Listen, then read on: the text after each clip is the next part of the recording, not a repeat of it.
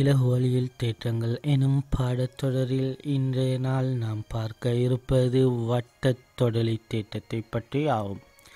தரம் 11 காணப்படக்கூடிய 3ஆம் தவணைக்குரிய ஒரு பாடமாகும். இதில் முதலில் நாம் வட்டத் தொடலியை பற்றி பார்க்க இருக்கின்றோம். தொடலி என்கின்ற பொழுது ஒரு வட்டத்தில் ஒரு புள்ளியை தொட்டு செல்லக்கூடிய நேர்கோட்டினை நாம் தொடலி என்று கூறலாம். உதாரணமாக ஓவை மையமாக கொண்ட இவ்வட்டத்தை P.X.Y எனும் இக்கோடு ஆனது வட்டத்தை தொடாமல் வட்டத்திற்கு வெளியே செல்வதனால் இது தொடலி எனப்படுவது இல்லை.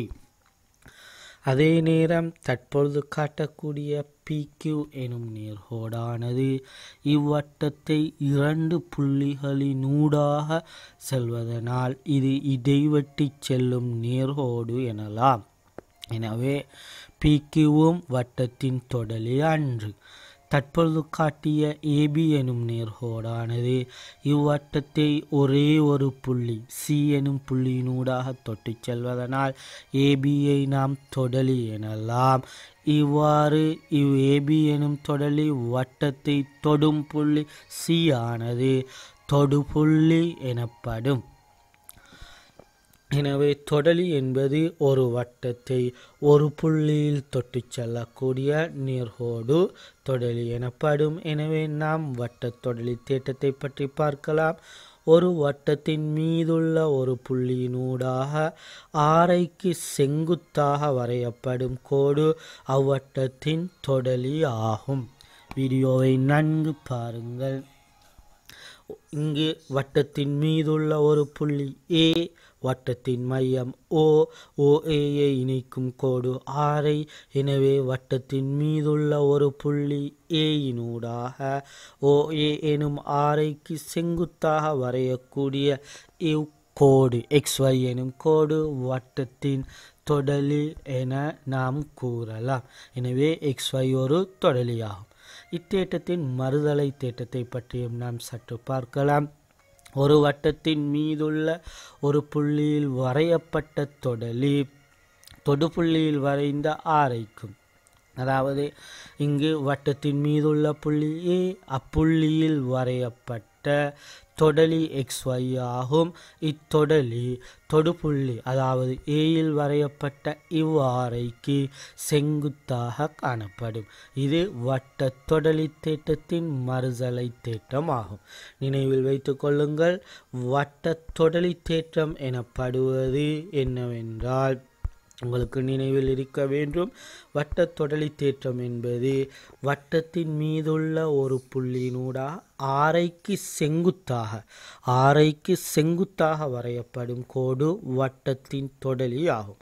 இதன் மறுதலை தேற்றம் தொடலிக்கும் தொடுபுள்ளியில் வரையப்பட்ட ஆரைக்கும் இடையிலான கோணம் செங்கோணம் ஆகும்.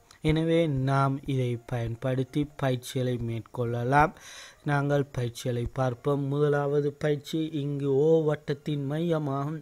AB வட்டத்திற்கு புள்ளி Cயில் வரையப்பட்ட தொடலியாகும். எனவே AB ஒரு தொடலி, இதன் தொடுபுள்ளி C. எனவே தொடலிக்கும் தொடுபுள்ளியில் வரையப்பட்ட ஆரைக்கும் இடையிலான இக்கோணத்தை நான் 90 பாகை என எழுதி கொள்ளலாம். இது 90 பாகை. எனவே ஒரு முக்கோணியின் 3 அகக்கோணங்களினதும் கூட்டுத்தொகை 180 பாகை என்பதை இதற்கு முன்னைய வீடியோக்களில் கட்டியிருக்கின்றோம். எனவே y சக 30 சக 90 சம 180. 30 90 120. yயின் பெருமானம் காண்பதற்கு 180லிருந்து 120ஐ கழிப்போமாயின் 60 என இலகுவாக பெற்றுக்கொள்ளலாம்.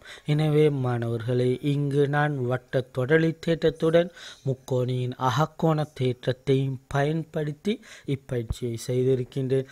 எனவே வினாக்களிடம் பொழுது நாம் குறிப்பிட்ட ஒரு தேற்றத்தை மாத்திரம் பயன்படுத்துவதில்லை என்பதை நினைவில் வைத்துக் கொள்ளுங்கள். இரண்டாவது வினாவும் அதே போன்றதொன்று.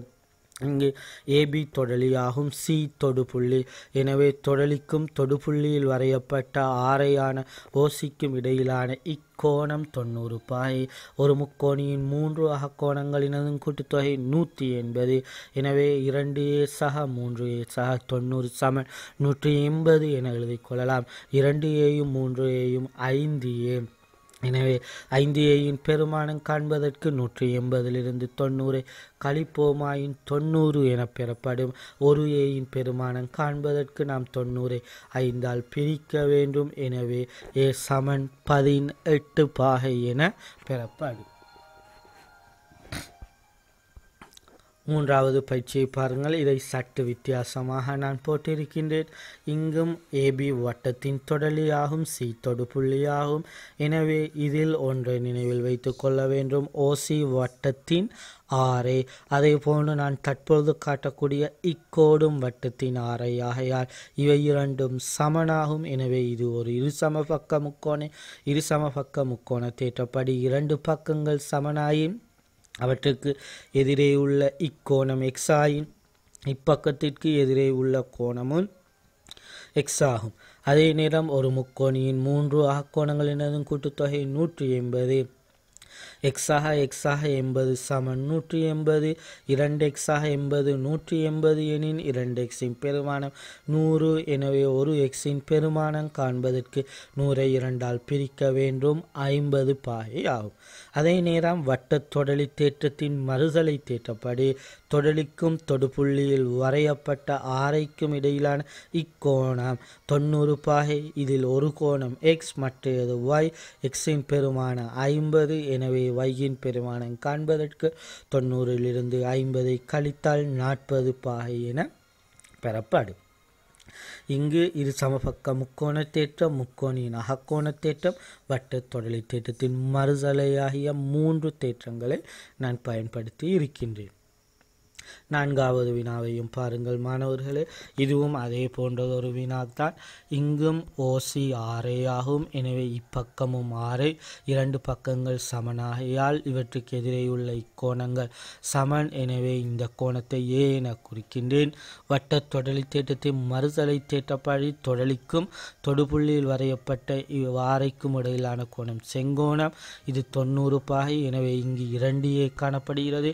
2a 90 எனின் ஒரு ஏயின் பெருமானம் காண்பதற்கு 90ஐ 2ஆல் பிரிக்க வேண்டும். 45 பாகை. எனவே ஏயின் பெருமானம் 45. பியின் பெருமானம் காண்பதற்கு இம்முக்கோணியின் 3 அகக்கோணங்களையும் கூற்றுகின்றேன். ஏ 2 ஏக்கள், அதாவது 45 90. பியின் பெருமானம் 180லிருந்து 90ஐ கழிப்போமாயின் 90 பாகை என பெறப்படும்.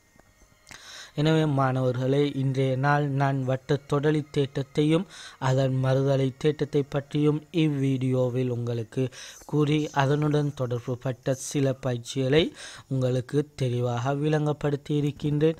மாணவர்கள் மீண்டும் வீடியோவை நன்கு அவதானித்து இன்னும் தெளிவுகளை பெற்றுக்கொள்ளுமாறு கேட்டுக்கொள்கின்றேன். அத்தோடு உங்களுக்கு இவ்வாறான இன்னும் புது வீடியோக்களை பெற்றுக்கொள்ள வேண்டுமாயின் எனது யூடியூப் பக்கத்தை சப்ஸ்கிரைப் செய்யுங்கள். அத்தோடு ஃபேஸ்புக் பக்கமான கல்வி பக்கத்தை லைக் செய்யுமாறு கேட்டுக்கொள்கின்றேன்.